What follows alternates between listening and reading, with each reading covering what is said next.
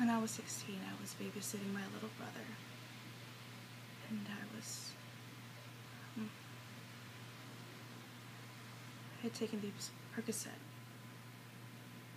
and I was unbelievably high, and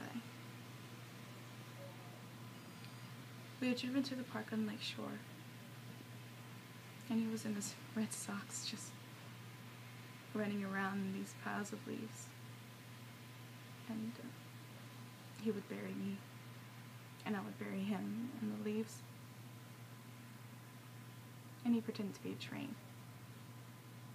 And so he was charging through the leaves, making tracks, and I was the caboose. And I was, so he kept saying, "Coal caboose, coal caboose." And,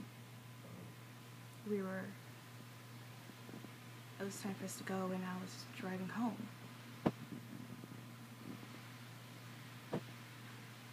And I lost control of the car and drove off the bridge, and the car went into the lake, and I couldn't get him out of his car seat, and he drowned.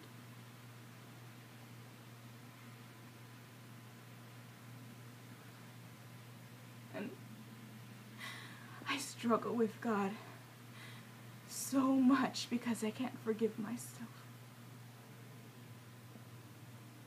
And I don't really want to right now.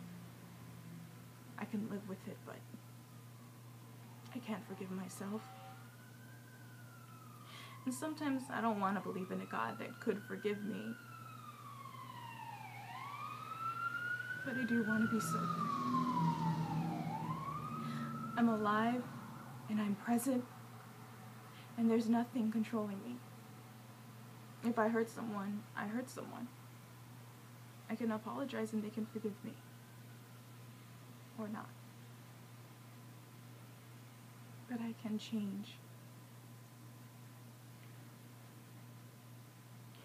And I just wanted to share that and say congratulations that God makes you look up. I'm so happy for you, but if he doesn't, come here.